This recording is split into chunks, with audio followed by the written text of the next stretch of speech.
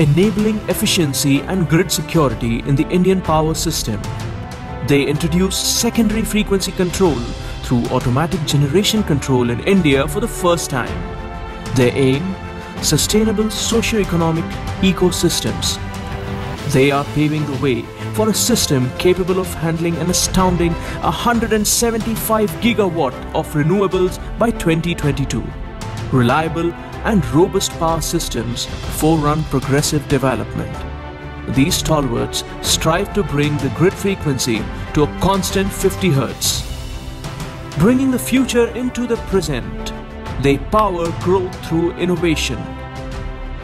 The ISGF Diamond Award 2018 for Best Smart Grid Project in India by Utility for Breakthrough Innovation goes to Power Systems Operation Corporation Limited, or POSOCO.